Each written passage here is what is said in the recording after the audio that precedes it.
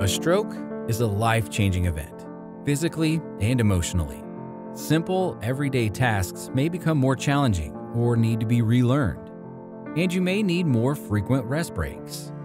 Every stroke is unique, and your recovery will be too. As a trusted resource in your post-stroke journey, we've created step-by-step guides to make some common activities a little easier. Today's activity: meal preparation. First, a few helpful tips. Consider creating a weekly meal plan.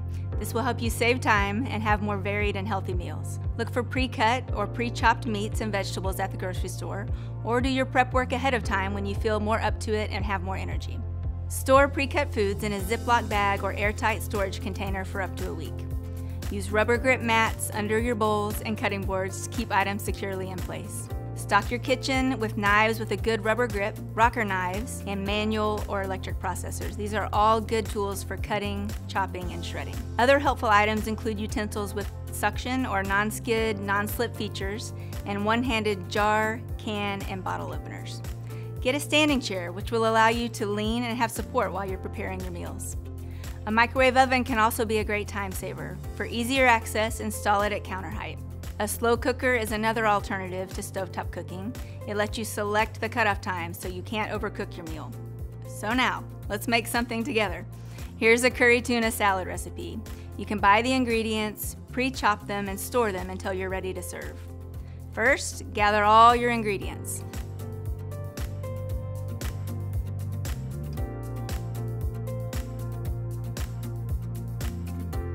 In a small microwavable bowl, stir together 3/4 cup peeled and chopped carrots, 3/4 cup finely chopped radishes, Good job. All right. Now, 1 tablespoon water.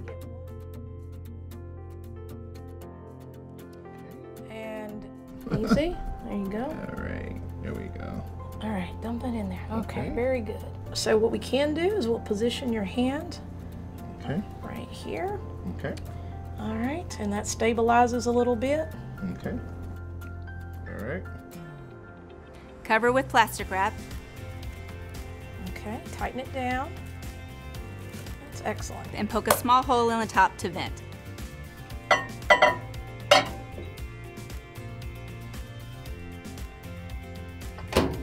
Microwave on high power for 4 minutes or until the vegetables are tender. Remove from the microwave and carefully uncover, then let cool completely. All right, just set it right down there. Very good. Drain 2 4.5-ounce cans of low sodium chunk light tuna packed in water. Okay. All right, now into the bowl. I got it. Very good. Okay. Add 3 tablespoons of fat-free plain Greek yogurt.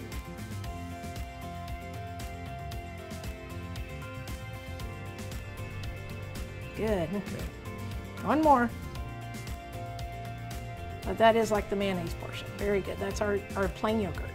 2 teaspoons curry powder. It's all right. You're okay. It's messy. Good. Oh. That's okay. That's all right. All One. right. That's 1. Uh-huh. All right. We was doing so good. I know, right? All right. Well, this is going to be worth it. All right. All right, good. That's perfect. All right. All right.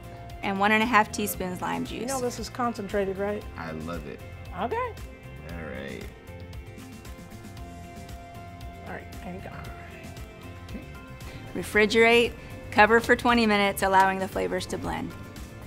Drain and chop 1 15-ounce can of pear slices. All right. Okay, now we're going to pick up our big spoon, our spatula. And gently stir into the tuna mixture until well blended.